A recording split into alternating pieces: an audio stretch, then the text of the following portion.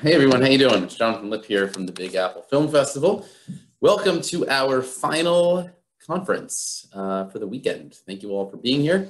And our final conference is on the art of screenwriting. So we have two guests with us today.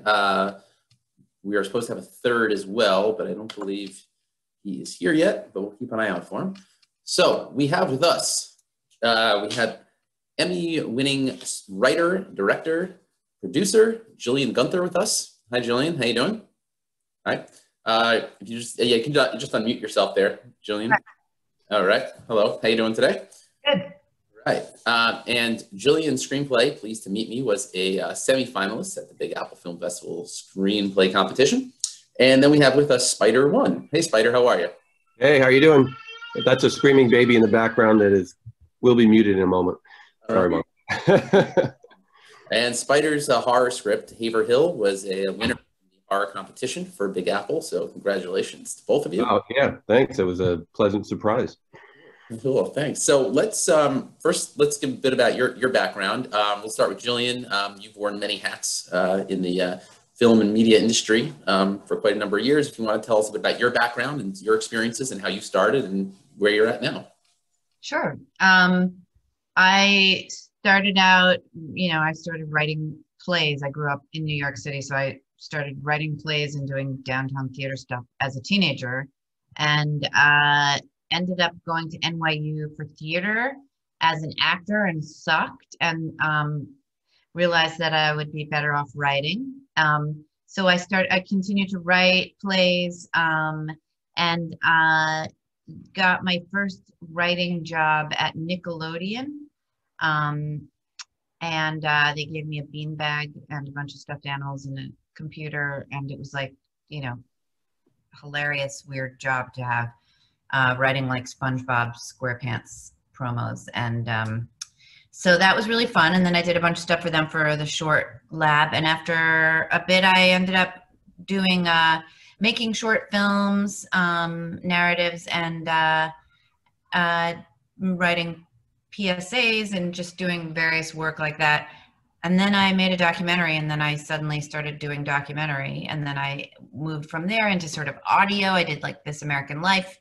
And then came back to doing now screenplay writing again, and still doing TV writing and directing for money. Cool. And which TV shows are you involved with now?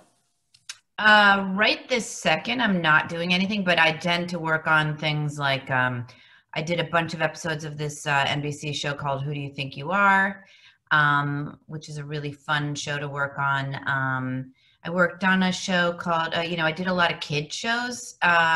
Really love doing that kind of silly, ridiculous stuff. I did a show that was an Arthur spinoff called Postcards from Buster. And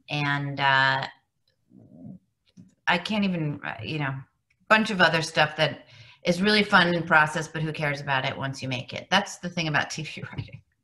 As long as it's fun to make, you're just contributing to space trash, as Robert Altman liked to say.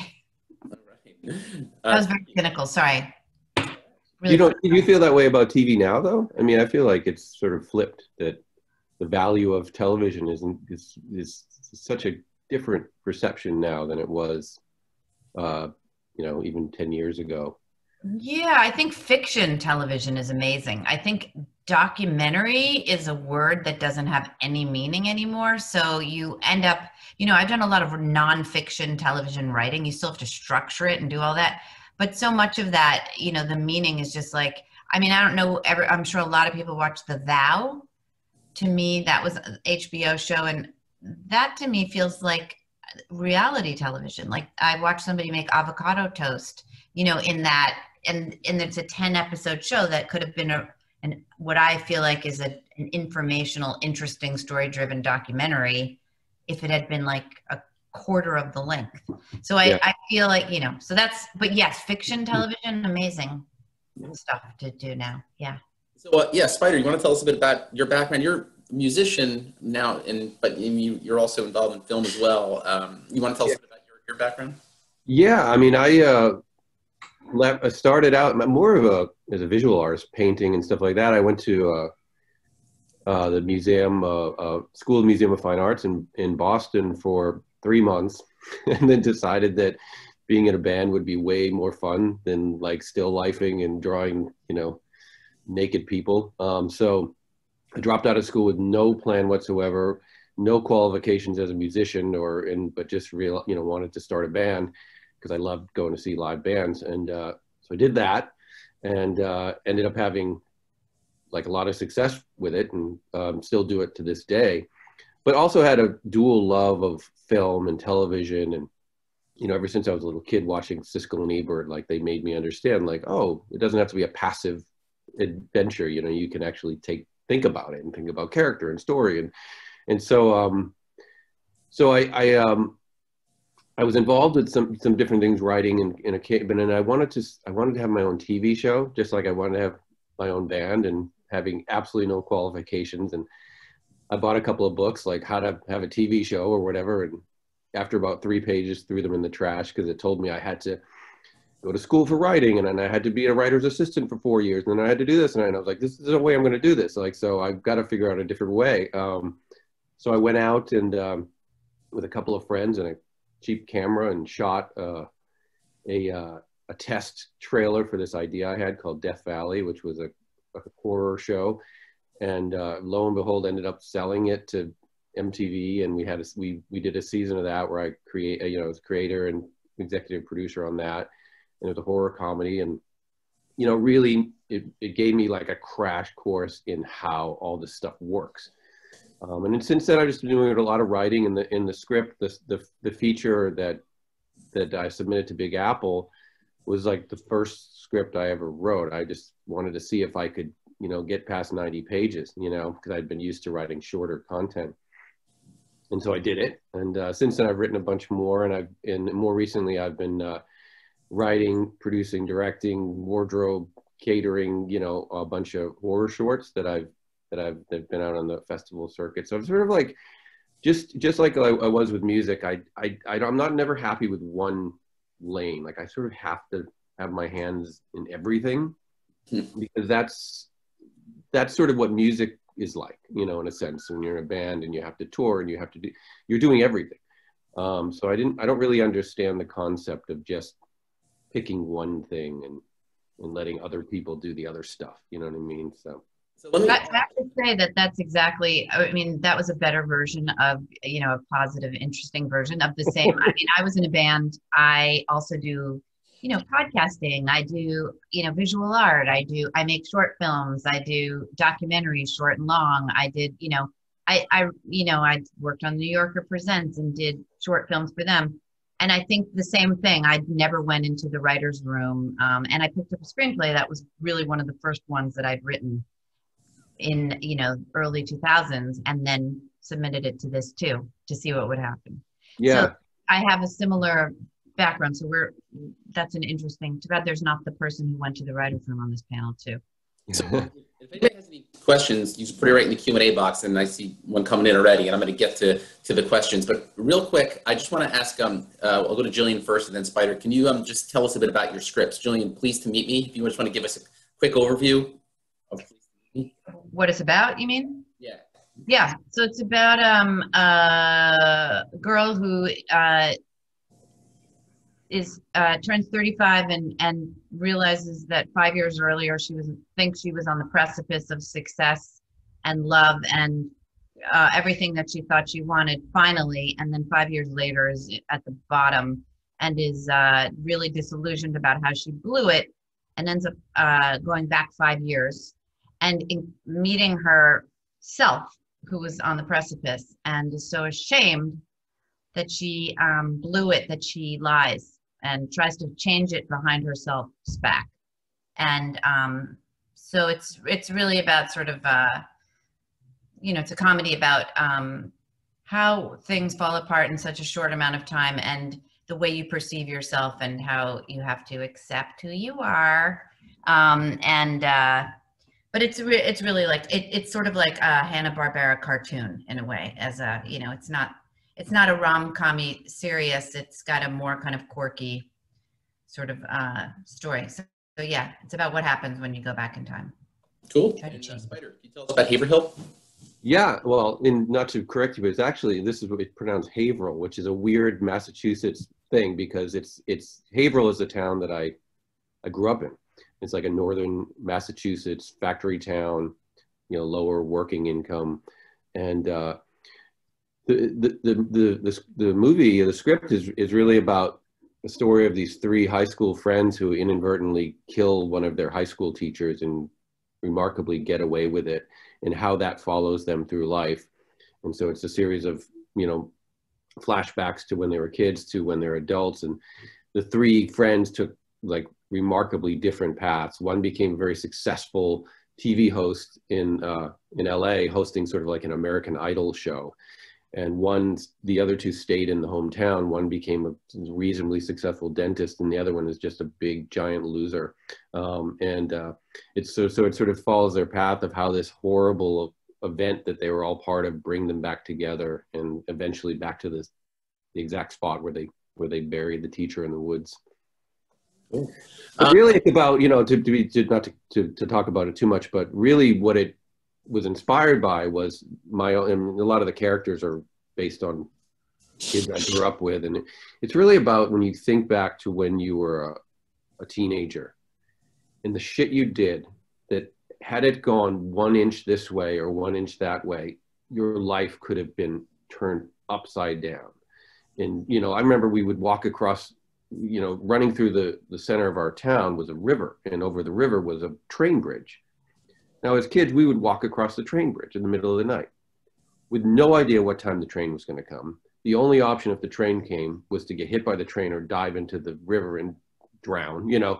So like things like that, it always still stuck with me. Like, my God, like the stupid shit we used to do, that it just so lucky that, you know, and I thought of this idea of that, you know, they stumble on, they're walking through the woods one day, and they see somebody laying on the ground, and he's having an epileptic seizure, and it turns out it's one of their teachers. And of course, the shittiest kid starts fucking with him, you know, until the point where they actually end up killing him. And when you're 16, 17, you don't know what to do in those scenarios. You generally don't have that part of your brain that has developed into understanding consequence. So of course they do the complete wrong thing, which is bury this guy. And it just goes on to haunt them forever. Right. It's the train bridge thing, that if you ever seen the movie Stand By Me, there's a scene like that. I don't know if you remember the movie, but yeah. And they had to jump off. JYLLIAN, so question for you: when sitting down to write a script, what is sort of your first? Do you outline first? Do you have a concept or a theme in your mind first? Do you have characters in mind first? What's the sort of the starting point when you sit down to write a screenplay? I feel like I don't have a method. I feel like most of everything I do is character driven. So it's a character that I start with. I mean, that screenplay particularly, I made a documentary that is pretty much that screenplay. It's called Pull Out. It's on, you can see it online. But it's pretty similar. The character was a version of me, you know, and I was 35, and I was thinking about how did everything go so south in such a short amount of time? And, you know, so I sort of, that question, I usually like to start with a question and a character. And then the question, as you work, and I don't outline, I just write stuff and follow the story, and then go back and rewrite, and do a lot of organizing of other, like, you know, drawers and stuff in the middle of that too. You know, but so that story sort of unfolded with this question, and the question changed over the course of writing. It doesn't have to be answered, but it gives me something to work from. So that's the most structure I give myself, is who is this person and what is the question that the story or the character is asking. And, you know, and it's obviously not the question that you ask in the beginning is not, you know, if you look back and say what went wrong, like the documentary version of that was, you know, what went wrong. And the answer is, oh, it's much more complicated than that. It's not that something went wrong. It's that everybody, you perceive it differently then than it really happened. And that there isn't really a definitive answer to that. You're a different person.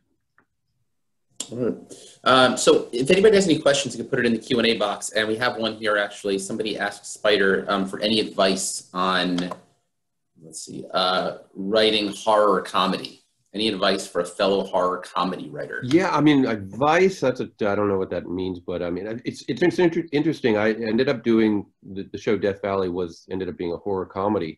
But I was never that interested in horror comedy. I just like, I feel like it's worked like in small, like Shaun of the Dead, amazing, right? Like, but generally speaking, it wasn't a genre that I liked. My horror scary and I liked my comedy funny, and I didn't really put them together. But when I sold the show to MTV, my original idea was that it was going to be serious. And they said, look, we love this idea of cops and monsters, but we want it to be a comedy. And I thought, well, this could be a great as long as, I didn't feel like I was compromising, because I thought there was a great funny version of it. But to answer the question, I think my advice would be to make sure those two, for me anyway, what makes it work is if the two still function as they should. In other words, if you're having a scary moment, make sure it's really scary. If you're having a gore moment, make sure it's disgusting. But if you're having a funny moment, make it funny. Don't try to make the horror funny, because I think that's where it gets like blurry for me. And there shouldn't be anything funny about somebody getting like their head chopped off. You know what I mean? Don't make it cartoony. And I think if you do those two parts separately, and they intersect in this world, it creates an uneasy feeling that is more successful than just trying to be like, make everything kind of like cartoonish and goofy. You know what I mean? That's, I guess, would be in a simple sense what I would advise. Okay, so keep them sort of separate. You got the comedy side, you got the horror side. Well, just, yeah, have them function as they should, and then that will make the funnier parts funnier and the scary parts scarier. I mean, right. In Death Valley, we would try to do that. We would have moments that were legitimately like kind of terrifying, but then, other parts that were just, because that is life. Like if you have friends that are really funny, but, serious things happen in their life too. And so those, I think it just becomes more realistic that way, even if you're dealing in a sort of fantastical premise, Right. There was a question for both of you. Somebody asked, how long did it take both of you to finish your scripts? So, Jillian, how long did it take you to write your screenplay? I wrote that screenplay very quickly in the beginning, and then I put it down, and then I wrote it again. I think I spent about solid 3 weeks 4 or 5 times over the course of the last 15 years, where I went, hey, that was a cool idea. What would it be like now? How do I think about, so I think I revisited it. And this last time I did that as well. And actually the script that I submitted to you guys took place in the 5 years was 1996 and 2001, which was a time in New York that I really knew. And I'm actually rewriting it. So somebody said, oh, we want to produce this, but only if you set it currently. And at first I thought, I can't do that. That's not, I don't even know what it means today, to be, but I am doing that. And right now, and working with somebody as a writer's assistant, who's a smart person who's living this kind of, who's in her mid-20s right now, doing and went to grad school in New York for screenwriting, and getting her perspective on what that same experience is like now, so, and sort of researching it and updating it. But that was the long answer to, I like to work in spurts. And also because I'm doing a bunch of projects at the same time. So whenever I have this spurt and, I'm finished procrastinating, I sit down and don't get up for 3 weeks. All right. Spider, how long did it take you to write the... I don't remember, because it was a while ago when I wrote it, but I don't think very long. And I find that, when I write, you know, other scripts or even shorts, you know, even if I'm dealing with 8 to 10 pages, I tend to write really fast, because I think the trick is to sort of have the whole story mapped out in a general sense in your head. I think when people, you know, I always find, like, I have friends who, oh, I've been working on this screenplay for 4 years. I'm like, how is that even possible? Like, how are you care that much? Like, in other words, I feel like you must not know what your story is, or must not be that interesting, because if you have to work that hard at it, it's not unlike writing songs. Like, the best songs I've ever written literally get written in about 5 minutes, 10 minutes. The songs that you're like in this, I don't know, this chorus isn't working, just throw it away. You know, I've learned to just discard things because it's just not working.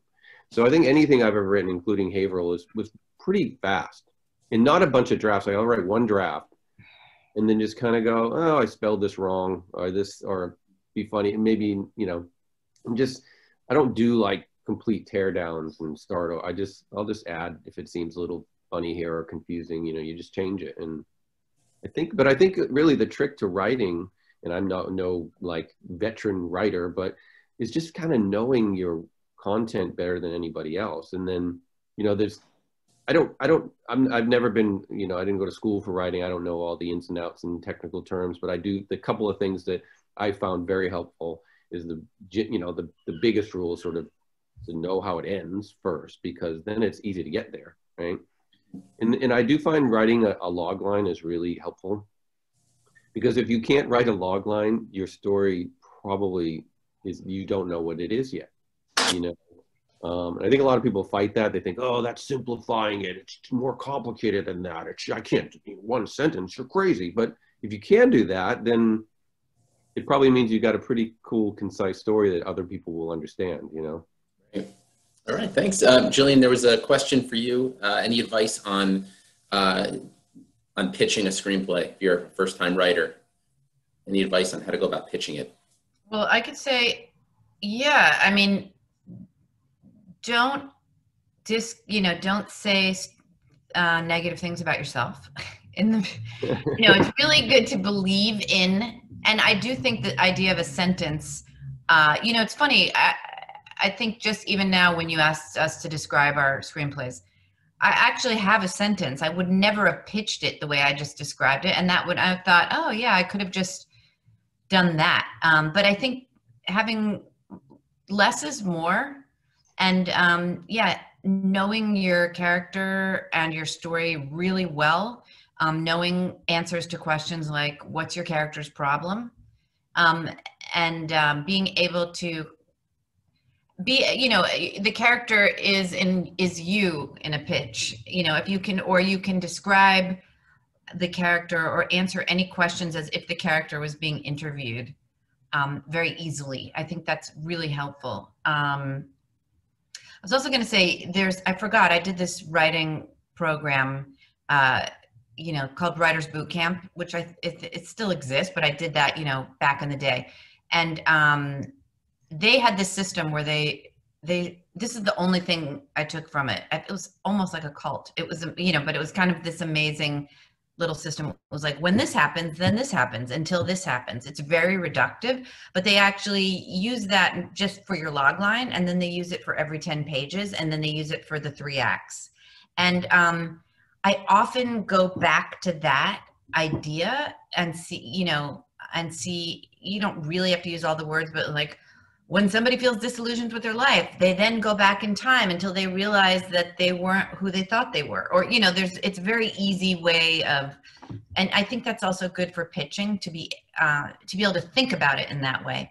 But I think the most important thing is to be confident in what you say. Even if when you say it, you go, why did I say that? That's not it. Just, nobody knows that unless you make a face. And don't think about, don't judge yourself while you're doing it. Who cares? Yeah. Can I say something about pitching? And I've never pitched just a script, but I've pitched a million concepts, and TV ideas. And I found that, when I started doing it early on, I would try to be like all so prepared, like ultra prepared, all this, and then like, because I was I think I was given some bad advice at the beginning, like practice it at home, have us, make sure and I would try to do that, and it just doesn't work for me. Like I can't be prepared. It just, I fail because, I'm just trying to remember what was I supposed to, and I found that my most successful pitches were ones I just went in with enthusiasm and feel like I'm bringing them maybe a unique voice that they don't see every day coming through their office. And those are the times that stuff has happened. I remember in particular, for some reason, I ended up meeting at the time the guy who ran Disney animation for television, this guy, Mike Moon, and we had met, and he was like, you should come in and like, we'll hang out. And I was like, yeah, absolutely. And I had no idea. I had no animation idea. I didn't, it wasn't even something that was on my radar. But I went in anyway.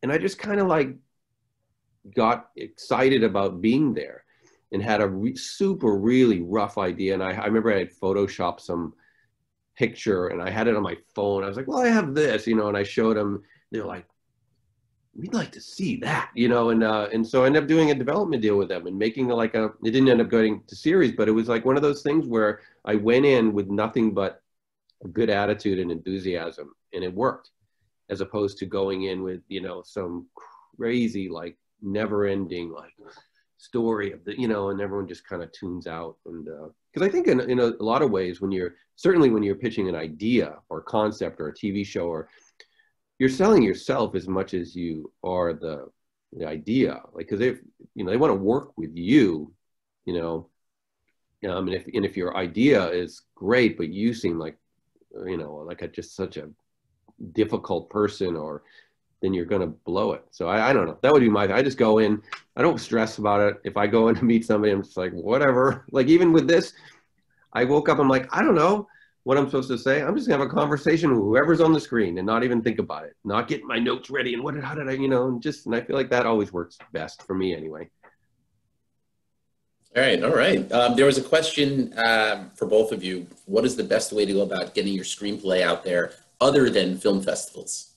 I have to say, I have never, this was a weird other thing to me, like to send a screenplay in and enter a contest. I've never done anything like that. I think it feels like Spider and I have very similar approaches. Like, yeah. I'm like, hey, go inside and be really enthusiastic. Tell them about your idea and tell them, and, and seem flexible, if you know your idea, then you know what to bring it to. As far as the screenplay thing, I mean, my inclination is always to make something. Yeah. But if you don't have the money, I'm not going to go out and at this point right now, shoot this whole feature. But yeah, this isn't for me to have sent this here I don't really know the advice. I like my writer's assistant or person I'm collaborating with, Sarah Abdullah, she's on right now too. And she went to film school. She graduated from Columbia, screenwriting. And so I would just ask her, you know what I mean? Like, I really don't, I think when it's finished, then I would go, I don't know, Spider, what would you say? I have no clue. I guess I have, I've pitched a lot of nonfiction too. I pitch shows all the time, and I pitch, fiction and nonfiction. So probably I'd call production companies, sort of, I think connections that you have, or I guess if you don't have connections, do a reading, start doing, I've done that a lot of times, even on Zoom, and hear what you're doing and then sort of spread the word. I don't know, what is the right advice? I have no idea. Yeah, I'm similar. I have an exact mindset where I've always been in, like, it's like, I feel like that we live in a show me culture. So I just make stuff. And I learned that early. I almost through my own ignorance and arrogance. If I go back to the show that I had, Death Valley, I had just in the beginning, I just had the idea, and a pretty big production company. I had a friend who knew the head of the production company, and he wanted to meet me, and I told him about it. He loved it, and within a week, we were at Showtime, we were at Sci-Fi, we were at all these places pitching this idea, and we weren't selling it. And I asked him one day, I was like, I don't know, man. Like, I don't think like just talking about it is working, you know, because it involved monsters and it involved vampires and zombies. And it's like, I don't know, we say vampire, they might be thinking Bela Lugosi, but I'm thinking 30 Days a Night, you know what I mean? And so he said, no. This is the way we do it. This is how it goes. We go in. And I was like, being, like I said, completely ignorant. I was like, well, you know what, dude, thanks, but I'm going to go on my own. And I walked away from these like big production company. And that's when I went and made this little trailer. I spent $500 and got some friends and rented a cop uniform and had some makeup artists that I knew help me out. And that's what sold the show. It got to MTV, and the exact, he said, he told me later, he goes, I put your trailer on, and within 5 seconds, I was like, I want this show. And so that's how I function all the time. I write these short horror scripts. I don't just put them in a drawer. I go film them, you know?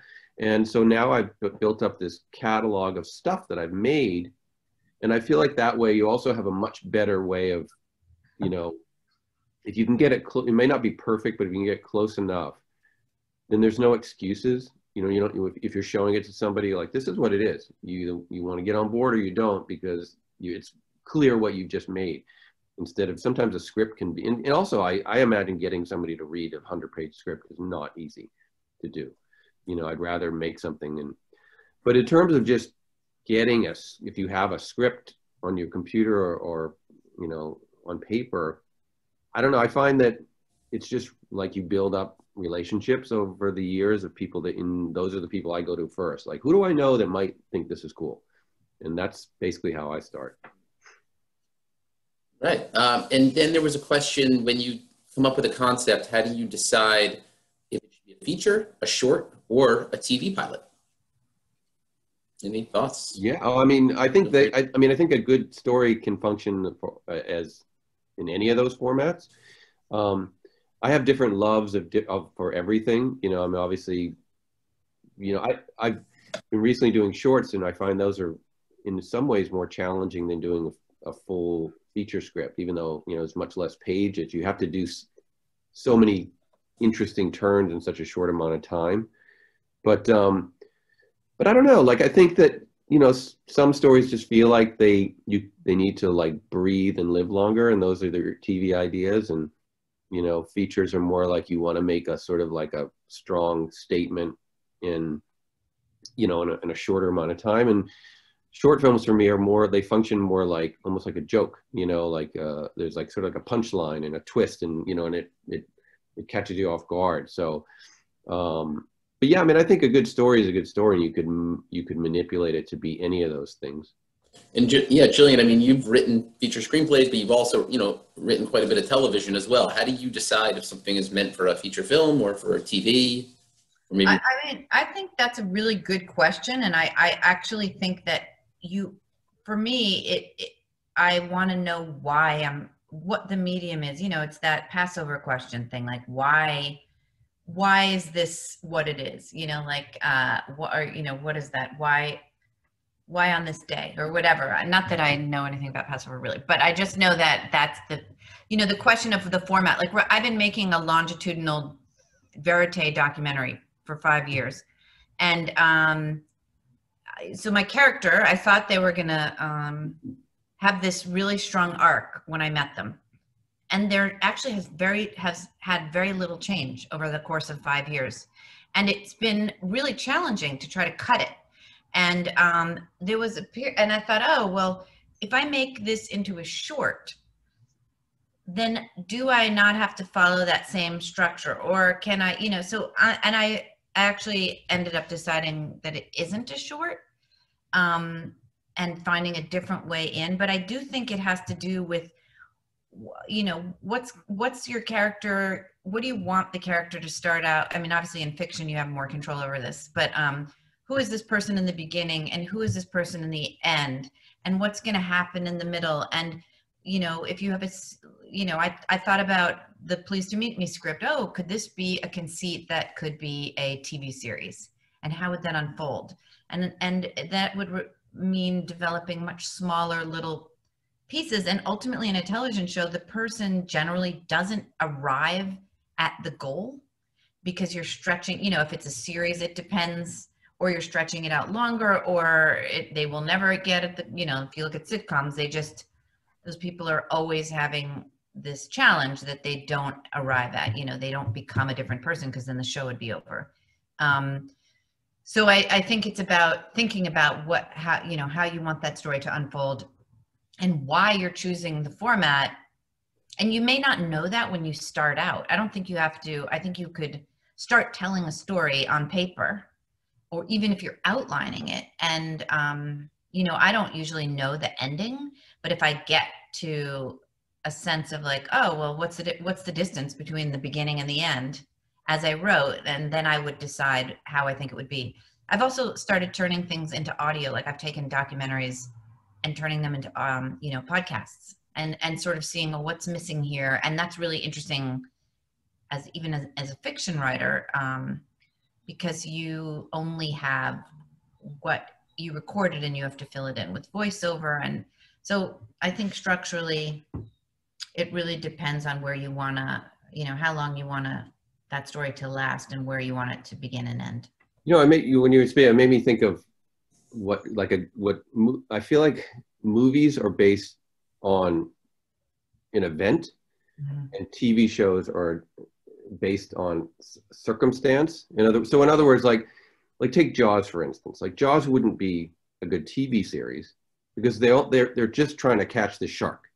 Like how long is it going to take them to catch this? You know, there's an event that they're trying to, you know, or Rocky, he's going to win this fight, right? But if you had a TV show, you could have a TV show about a guy who runs a boat chartering business in Martha's Vineyard, and every week it's a different event, you know, things like that. You know, like that is a TV show. That's not a movie. But, you know, or you know what I'm saying? So like, I think that if I think about great movies, it's generally speaking, it's based on, you know, one singular event that has to get accomplished. Whereas even a traditional network show like a Grey's Anatomy, it's just people who work in a hospital. So every day it's a different thing that happens, and, you know, and they have relationships, and this person, you know, and so I think that's the difference between, if you, in other words, you could have a Grey's Anatomy movie, but it would be about somebody got in an accident and they have to save him, and that's it, and the beginning and end of story. You know what I mean? I was thinking like Fargo is an interesting, you know, when that was turned into a series, I mean, I was like, what the hell is this going to be? But, and that's a very loosely thematic, you know, but that is a story that's unfolding, you know, each season like a movie. But yes, it's, what do you think about that? Because that's a limited series, but in terms of, why do you think that is a series? Because they wanted to do something as an homage to Fargo or the movie, but what do you think about those different seasons of Fargo? Why are they a TV show and not a movie? Well, I'm guilty. I haven't seen the Fargo TV show, so I don't really know. But I would, having not seen it, and I'll make an opinion on it anyway. But I mean, I assume it follows the lives of cops, right, in Fargo. So it's no. Okay. Yeah. I mean, I don't think necessarily. I mean, it is, but it is like a really long. I mean, that's the thing. If you're doing an evergreen series, that's really different than a series that has 8 episodes and is going to end. Like those are like long ass movies. Those were, you know, that is a show. Yeah. But I think that they're exploring more storylines, and they do develop like a movie. But I do think that there's like, I find that even great shows, for me, after 3 or 4 seasons, I'm kind of like, okay. Like, even if it's still, the quality is still there, I just sort of like, I run out of steam for it, you know what I mean? So I do think that, you know, and I think because we live in a culture, I think, you know, the season 17 of, and I just like, at this point, I don't care. Like something feels like it should wrap up at some point, you know? Once it becomes a musical, and it was, you know, like actually I feel like Grey's Anatomy, I didn't watch very much of that, but I do know that I one time turned it on and it was a musical. And I was like, I can't ever watch this again. Like how that was like, what are we going to do now? So yeah, it was just like grinding the brake without the pad anymore. You know? Well, I think TV has changed a lot too. I think there used to be, the TV rule was each week was exactly the same, but different. In other words, like Star Trek, right? The ship would fly to its planet, Spock and Kirk would beam down, and they'd have some interaction with some conflict with some alien. And every week was essentially the same, but just different alien, different planet. But now I think that that's frowned upon as a TV concept. I think, TV, like you said, successful TV now are just like really long movies, really high quality. I want to just add one thing, or if is somebody gave me some good advice about when I wrote a Bible for a fictional TV show, and they said that to think about every cast of TV characters as a family. And I don't know if this is something that everybody knows or not, but so that if you look at any television series, they function as a family. Everybody plays a sort of traditional familial role in a way. And families, they never end. They just go on and they torture each other and they love each other. And so I think that's an interesting thought. In a screenplay, that's not how it is. But it's more about the dynamics of the characters and between each other than the plot. Somebody asked about dialogue. They asked in the Q&A box there, when do you know if dialogue is working? Oh, I love dialogue. That's all. When I'm writing, I just can't wait to get past the action description to just get to the dialogue. And I tend to keep my action super simple, like maybe oversimplified, because the fun of writing is writing dialogue for me. And I think that you just have to be, there's a couple of things that I try to do. Is one, you have to be really observant that most people don't speak clearly, and most people don't say much. And because it drives me crazy whenever I have this radar that goes off when I'm watching a movie or watching a TV show, and I can just picture the writer sitting behind their computer going, "Oh, that's a cool line." Like, you don't ever want to like feel that feeling like someone wrote that. So it's this idea of understanding how people naturally speak, and they stammer and they don't always have the right thing to say. It's not like This Is Us moment where someone says some amazing thing and everything suddenly works out. I think it's just that, and I find too, for me, what's really helpful in writing dialogue is to create characters that really function in their own space. I've read other people's scripts sometimes, and I find the big mistake everyone does is everyone kind of just sounds the same. I don't know who Dave or Joe or Steve are because they all talk exactly the same. But if you think about your own group of friends, one of your friends, never talks. The other friend never shuts up. One friend's loud, one friend's quiet. And I think that that's how you have to approach realistic dialogue, is that realize that people are unique and they speak in different ways. And to try to infuse that into your dialogue is really helpful. And don't ever make them say the other person's name, like, Kathy, you can't do, because no one does that. Like, no one ever calls you by your name, so anyway, I try to always avoid that. All right. So we have time here for one last question. Somebody asked, as a writer, what advice would you give to your younger self? I just wrote that screenplay. You go first. Oh, well, you mean like advice in life or just as a writer? Screenwriting advice. If you met your younger self, what advice would you give? I would say the most important part when you go to write something is to understand there's a difference between a premise and a story. In other words, like, it's easy to come up with a cool premise. Like, oh, I want to write a story about like zombies that attack somebody's house. And it's like, well, that's not a story. That's an idea. It's a premise. You have to come up with a story. What's the story? Oh, well, it was a girl who was about to sell her house because she needed the money to do it, but then zombies attacked. And now suddenly, oh, wait, there's a story here. This girl needs something she needs, and I think that that's a thing that a lot of people get lost in. They come up with it. They want to make like I said, they have an idea, a premise, but That's not always the same as a story. And my favorite movies are movies that are, there's what the movie is about and then what the movie means. And I think if you can get those two things happening, then you've got a successful story. You know what I mean? In other words, like Rocky is about a guy who has a boxing match. But what it means is a man who is, you know, looking in the mirror and seeing a worthless human being and needs this fight to redeem himself, to feel like he's a worthy person in the world. You know what I mean? So like, I think that that's a really important thing, to have those two things, like ask yourself those two questions. Right. The boxing is symbolism, really. Yeah. I realized I have very specific advice to my younger self. One is finish everything. Don't start things and not finish them. That doesn't mean that there are sometimes things are done before you finish writing an entire screenplay. Knowing when you've done something and knowing when to stop working on something, and just, you know, sort of discerning between when you feel stuck versus like, oh, I tried doing this idea and it actually doesn't work and I'm gonna put it to bed. But the more things you can take from beginning to end, the more satisfied you'll feel later. It's like, you know, reading Moby Dick is on my resume. You know, I read that to the end. You know, that was a beautiful book, and I would have really, I appreciate in general taking things from beginning to end is just the most satisfying thing you can do, and the way you can learn the most.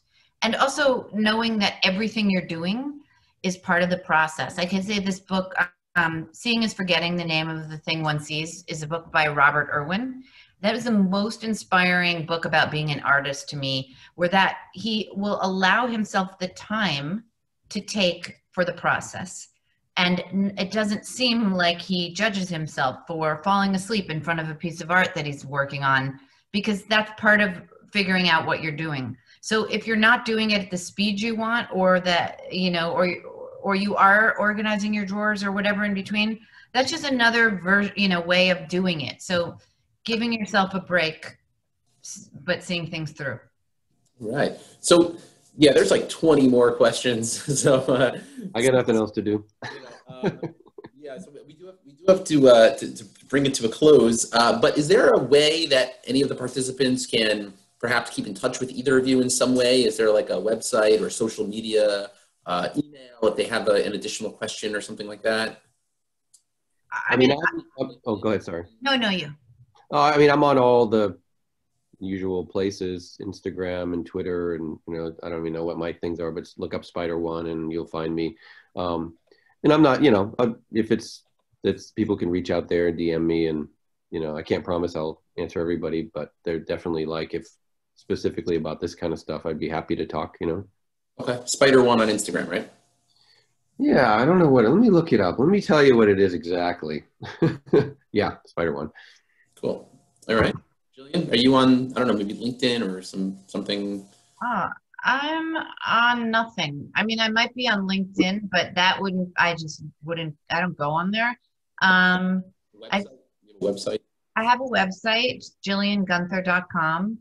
And I think you can reach me on there, but if you could email me, and if I feel like I have something to offer, I'll totally write you back. But if it's a question that I don't know that would be helpful, or that I can't, you know, I won't, but it won't be because anything personal. So yeah, my email you could write me at is Miss Gunther, MISSGUNTHER at gmail.com. Is there two S's in that? Yeah. Okay. All right. Just put it into the. But really think about when you write me, look on my website and see if you really, you know, I'm not just like, I think both of us are unusual career path people, and make sure you think I'm the right person to answer the question, before you write. All right. You know. All right, cool. So yeah, we have your info there in the chat box, missgunther@gmail.com. The website's JYLLIANGUNTHER.com. Spider One is on Instagram. So yeah, that's the conclusion. I want to thank Spider. I want to thank Jillian for being here. I want to thank all of the participants for being here and asking such great questions. And thank you all so much. And we will hopefully see you again soon. Thanks, guys. If you want to watch my documentary Pull Out, you can totally write to me and I'll send you a link for free. Okay, sounds good. Pull Out is the documentary. Okay, thank you so much. And we'll see you soon. Thank you. Okay. Bye, All right. guys. Bye, everyone. Bye.